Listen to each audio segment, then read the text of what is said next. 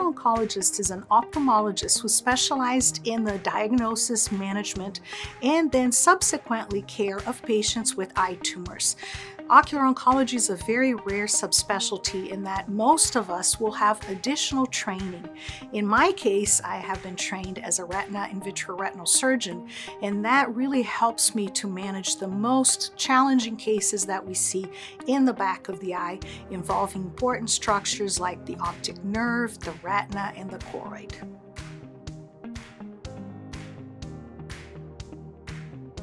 Many patients with eye cancer will have no signs or symptoms.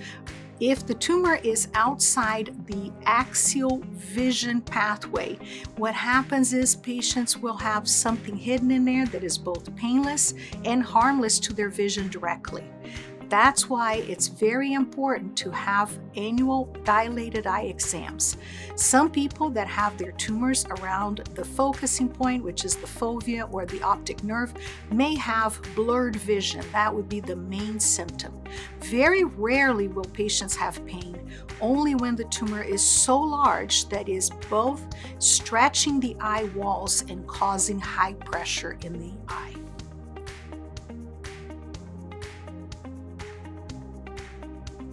We have a lot of very innovative and novel treatments for eye cancer. Starting with the children here, we do intra-arterial chemotherapy, which is a special way to deliver chemotherapy straight into the back of the eye.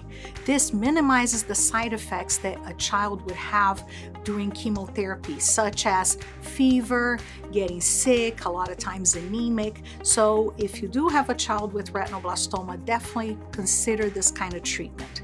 In addition, for uveal melanoma or ocular melanoma, we here do customized radiation with small radioactive plaques that we can really create in a way that will both fit the size and shape of the tumor as well as the thickness and architecture of that tumor.